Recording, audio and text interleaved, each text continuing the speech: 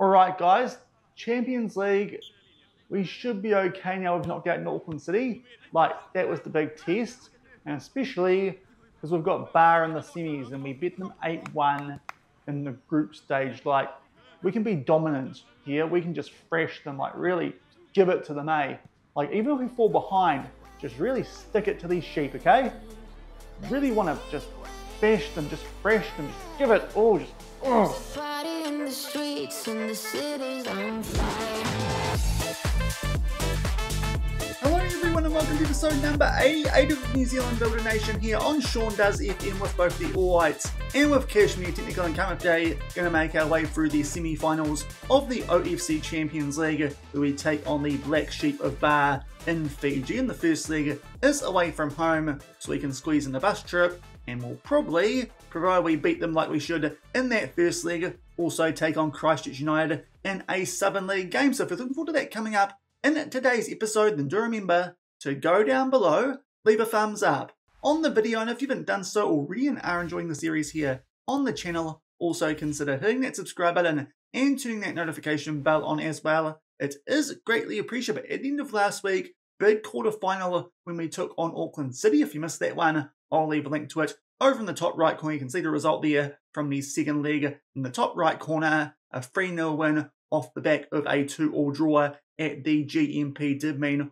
Auckland City went out early, as you'd expect, considering they lost to Tawhia in the group stage. So that's how we've made our way through to the semi-finals of the OFC Champions League. And we take on a Bar team. We beat 8-1 back in the group stage. So you'd like to think this will be pretty routine for us, hence why I think we'll probably be playing Christchurch United in the second game of today's episode. As expected, Kossa, they did get past ABM Galaxy in that quarter-final that was still taking place. They'll take on the Tawhia outfit that did defeat Auckland City. Really, we should be going forward now and picking up this Champions League on our way to the FIFA Club World Cup later this year. But thankfully for this one, no injury or suspension concerns, albeit there's a few tired players off the back of those Auckland City games, even though it has been a week since then. We haven't played any games in between now and then, but somehow some players haven't quite recovered. But yeah, we should still be okay with that situation, because as I said, this is a team who, if we go back a little bit, 8-1 in our first game of the season in the group stages. So you'd like to think we're going to give these guys a pretty similar pounding over 2 legs. In today's episode, 1.5-star Reputation Club did get past Raul Kokamora pretty comfortably, winning both legs in that quarterfinal. But obviously, we're a bit of a different beast in Oceania compared to the other teams here outside of Auckland City. You'd like to think this is going to be very winnable, and you can see we're about to head off here on this bus trip. So let's make our way to Goveen Park. It's a bus trip over in Fiji. And since we are going overseas, we do need a hotel to stay at near the Goveen Park in Bar, and this is what we've found here. Brugage Luxury Apartments. Not too sure I've got the pronunciation of that first part right, but it is on the main street in Bar. $202 a night, not too bad, especially compared to stuff like the Intercontinental Golf Resort and Spa, which does sound tempting. But that's $980 a night, and we're at Christchurch Technical. We don't have that much money these days, so we're going to stay at the luxury apartments, book the entire place out. Here's the website. It does look pretty luxurious, should be weighted on hand and foot. We've got 8 spacious guest rooms. Hopefully the boys don't mind sleeping with each other in the same room. Not that way, at least I think anyway. There's the apartments and suites. They look very nice. In fact, it can sleep 3, so that's even better. We can squeeze them all in there. Probably going to need to with our squad of 28 players, I believe it is, for the Champions League. There's a video. It looks luxurious as heck. There's all sorts. It's got smart TVs. It's always a plus. There's stuff nearby. And going back down here a bit further, it does just look really nice. This is where we're staying over in Fiji. I've got wine glasses if we get a bit rowdy for after the game. In terms of the trip itself, not too long either. Only 3.5 kilometers to the stadium. Do have to go over the Bar River on Kings Road. That could be a bit of a concern if you've seen prior bus trips in this series, but we'll see how Google Maps goes here over in Fiji. I did just check the start of it, and thankfully we can start from right outside of the hotel once I actually click on the right thing, because for some reason now I can't. There it is, and I think that might be the apartments we'll be staying at. Maybe not. Let me just try and get here on the road itself. Oh dear, this might be very, very bad bus trip. Hold on. Let's try and sort this out. I think we were somewhere around there, or it's been built since this photo was taken in May 2020, but we want to go that way and go down the road if we can. We're going down the street on the footpath instead of the actual road itself, which is a bit weird. Kumar's fast food nearby, that's a nice little dairy for the guys to stock up on. So we'll just make our way here down this road and try and get our way a bit further towards where we're supposed to be going, because I'm really not too sure what's going on here with the Google Maps. It's a bit all over the shop. I think now we might be a little bit better. Somewhere back there was where we're staying. Now we're actually on a road going past the fashion shop and some other stuff. And I think now we're all sorted. Time to start making our way towards the stadium. Now I did run into an early roadblock there in terms of the map running out, so we've just gone down the rest of that road there and now taken a left going past the mobile here, and we are going this way towards the stadium. So we'll see what pops up here on the right hand side. You can see a lot of greenery, might be some farming areas there over in Fiji. We'll just see what's coming up here on the left hand side as we start to make our way towards a bridge. And I'm not too confident about the bridge considering we've had issues with those in Australia and New Zealand. This one could be rougher being over in Fiji. It's something for lease there on the left hand side. Not too sure what that's supposed to be. There's a contact number if anyone was interested in that property over in Fiji. Kind of looks like Slumdog Millionaire, just a little bit, or at least Slumdog Millionaire, but going forward a bit further, 60k an hour. I think we'll be fine going on the left hand side here. Something, but it does look like it might be a bit more construction than anything else. But now we should be getting closer to the Bar River.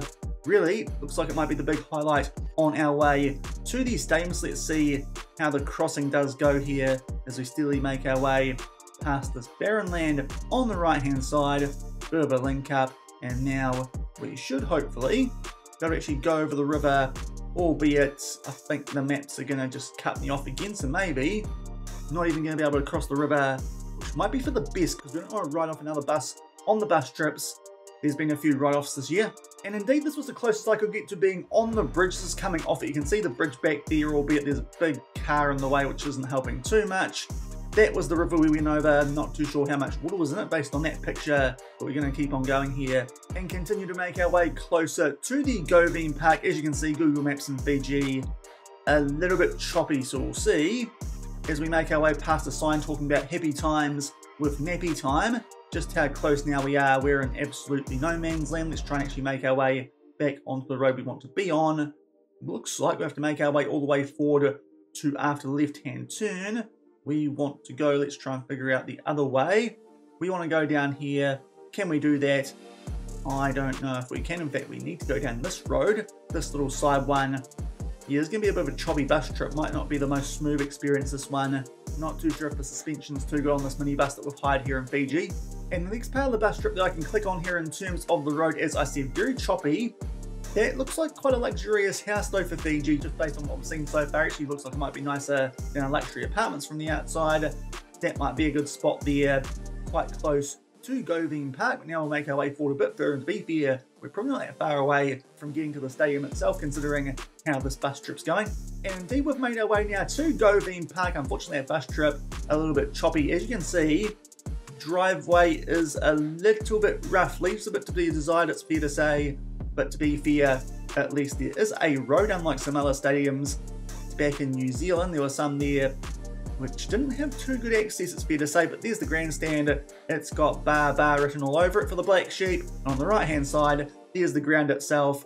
Obviously, they do need to put the posts up. That would be quite nice considering this is a Champions League semi-final and all. But there is the stadium. Let's see if there's some different pictures available apart from this driveway one. And to be fair, there's not too many. I think this is the best one I can find here when the players are shaking hands before the game. You can see it here from that stand, the other side. Just a touch more temporary, but there's Govine Park and Bar, a Fijian bus trip. Not too sure if that was such a good idea in truth, but anyway, we've done it. Now let's hopefully bash the Black Sheep of Bar. And here are the team sheets for the first leg. As I said, we've got a lot of rotation. First up are Bar. There they are with a 4-2-3-1, but here we come. Lots of rotation with our players being tied from that Auckland City game. Al-Qatani at right back, Kanate at left side centre back, and also our front four, they've been changed.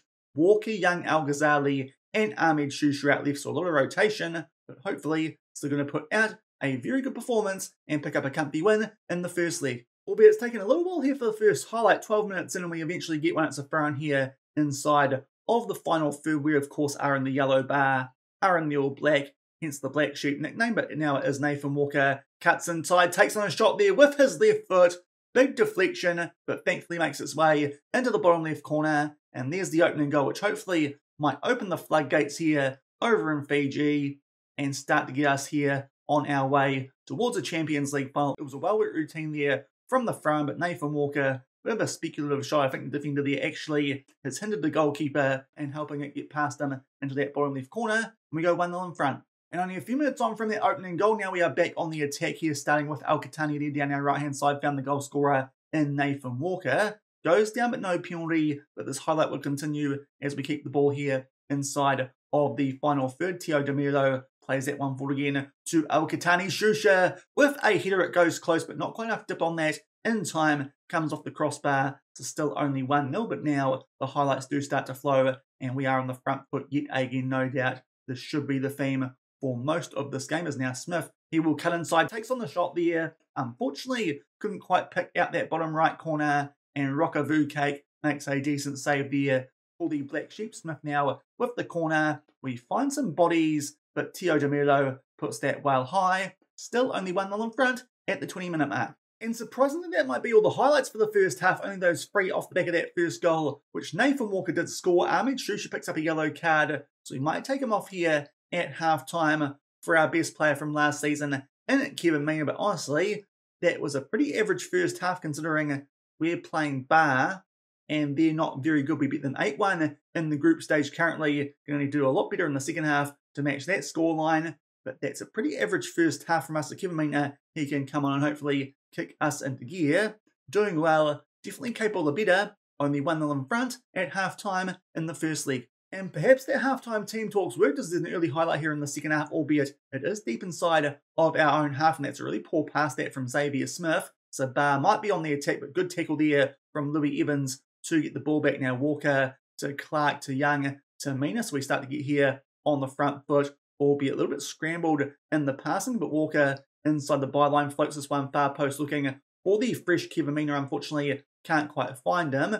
They do have the ball there briefly, Bar, but thankfully Smith reacts quite well. Can tell he's going to pump that one deep, and we get the ball back. Nice ball over the top there too for Mina, and beats the goalkeeper near post. That's his first goal of the new season, of course. He scored quite a few goals in one of the group stage games of the Champions League that we did play last week. But Kevin Mina off the bench with some immediate impact. Sam Clark there with a nice ball over the top of Mina as well in behind. The goalkeeper there probably should be doing a bit better, but thankfully we grab a cushion goal early in the second half. And only a few minutes on from that first goal of the second half, now we go throw in here inside the final third. Hopefully going to be a bit more clinical in this half, especially with Kevin Mina on the field. Gets a bit of help there from the inside of the post, but heads that one down off the ball from Al-Qatani. And Kevin Mina might be stepping up when we need him to, because the rest of the team here have been pretty average so far, apart from Nathan Walker. And to be fair, Al-Qatani also helping set up some goals so far in this game, but Mina with the header and makes it 3-0.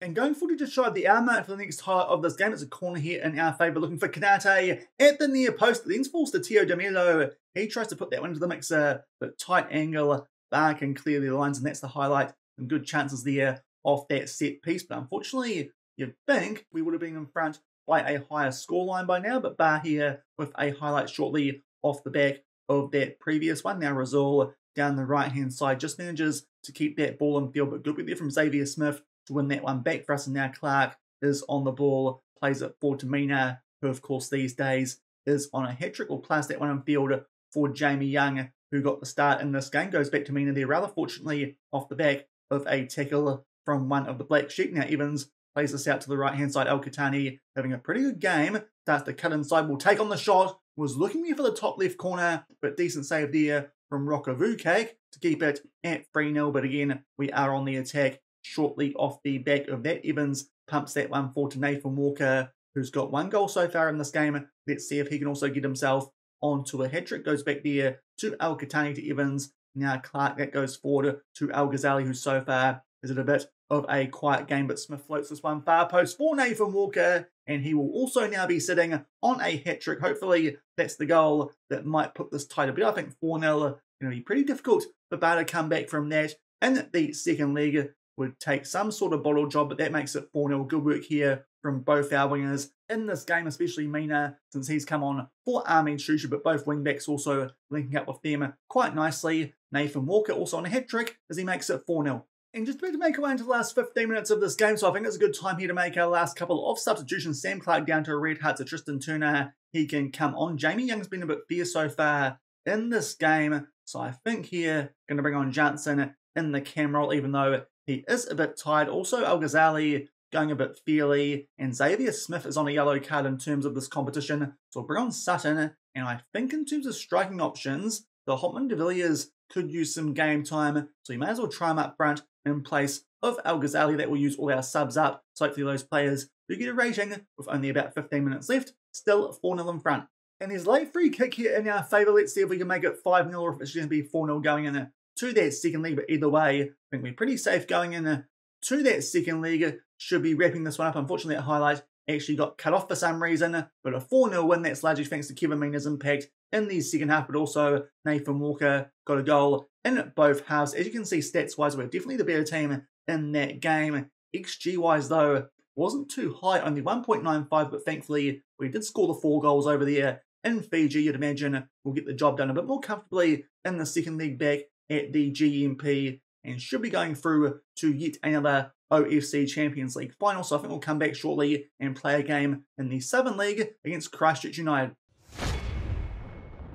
And we are back for that Southern League game against Christchurch United, who usually are our closest challengers in this league. We've gone back to our best 11, but still got Jamie Young in there over Janssen on a heavy workload. Here are Christchurch United. They won their opening match day as well. Of course, we beat Dunedin City Royals 11-2. They're going with a 4-3-3. Hopefully can pick up a win and stay on top of the league early stages. And just shot the 20-minute mark, first highlight here is a free kick to Kevin Mina. That one does go just wide though, so unfortunately still 0-0. There are the stats, 8 shots to none, but only 1 on target so far. A bit disappointing. And yet again, Kevin Mina with a chance here from set piece. This one will come off the woodwork. It falls to Juan Carlos Castro, who's been in red hot form, albeit can be a little bit streaky, but is banging the goals in his first season here at Cashmere Technical. That's 6. I don't know if that counts the goals he got in those first couple of games of the Champions League. I think he picked up a good 5 or so in the group stages, but lucky, but we eventually take a 1-0 lead.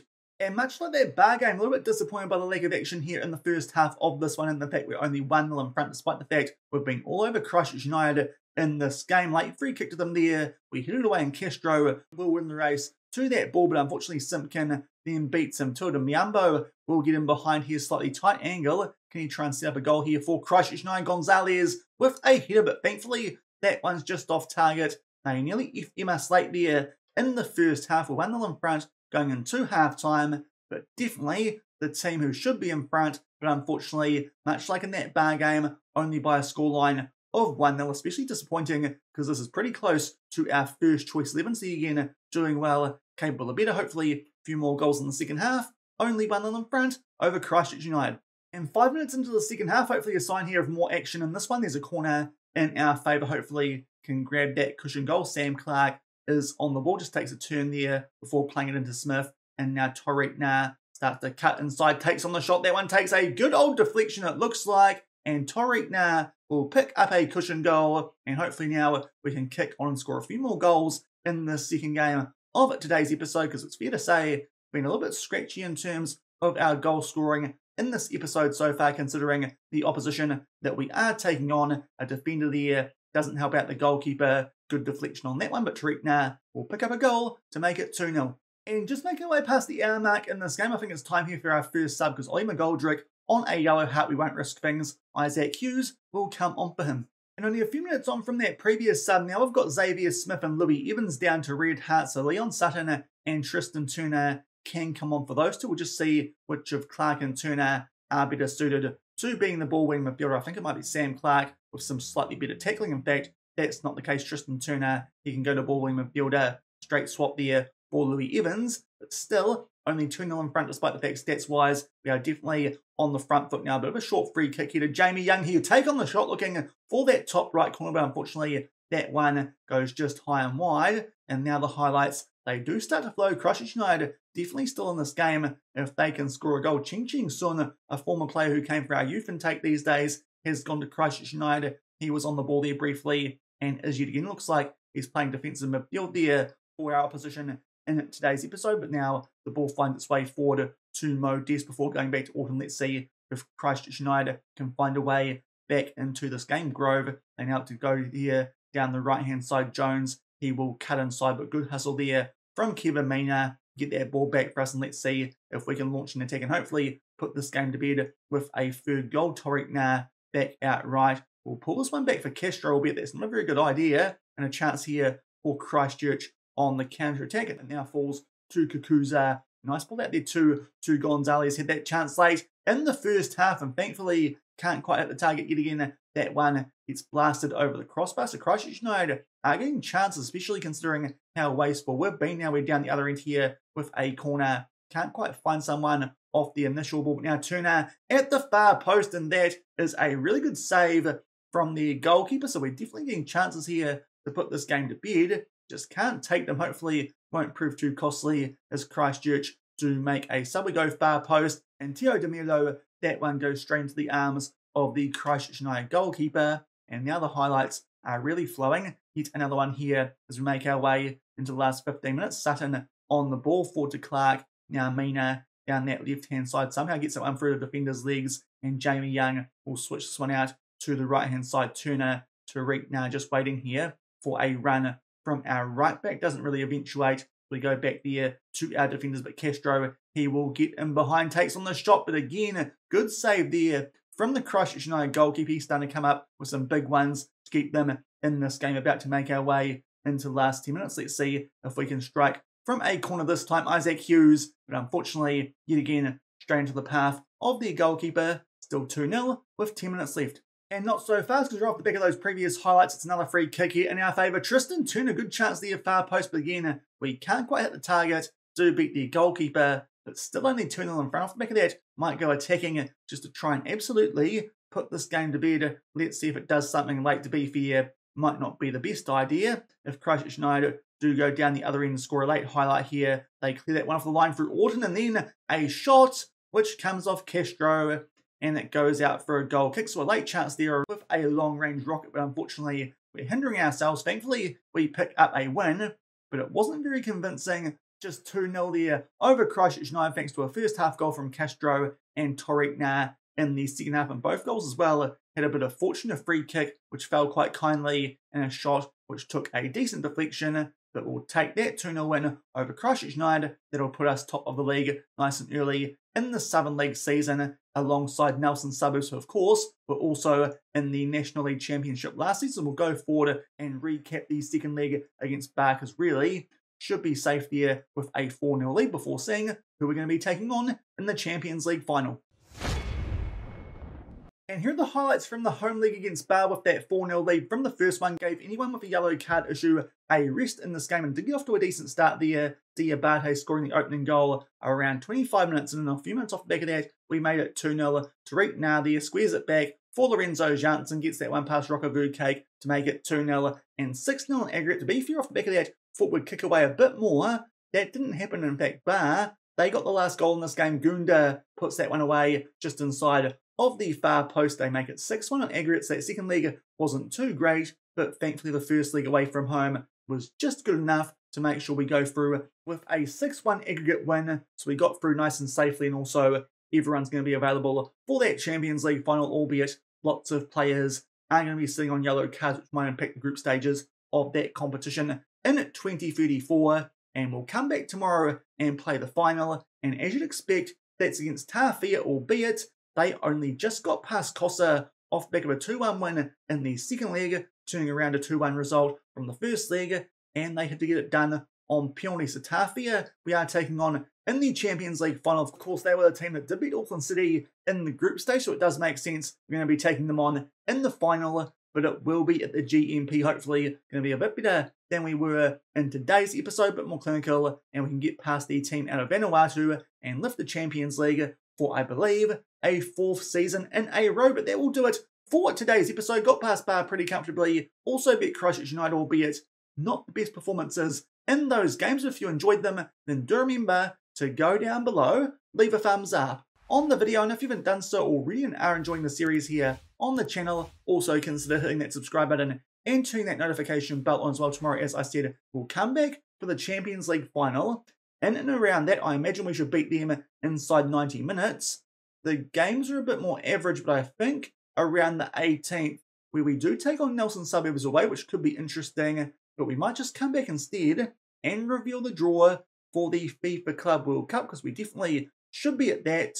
That gets scheduled on the 18th of May. So we might do the Champions League final and then look forward to the FIFA Club World Cup, because no doubt that will be very interesting to see how we get on there against some big giant clubs from around the world in early June. So we shouldn't get stuck into that in only a couple of episodes time, but until tomorrow for the Champions League final, and hopefully we'll find out who we're going to be taking on at that Club World Cup. Thank you very much for watching. Keep on keeping on, and I'll see you then. Cheers.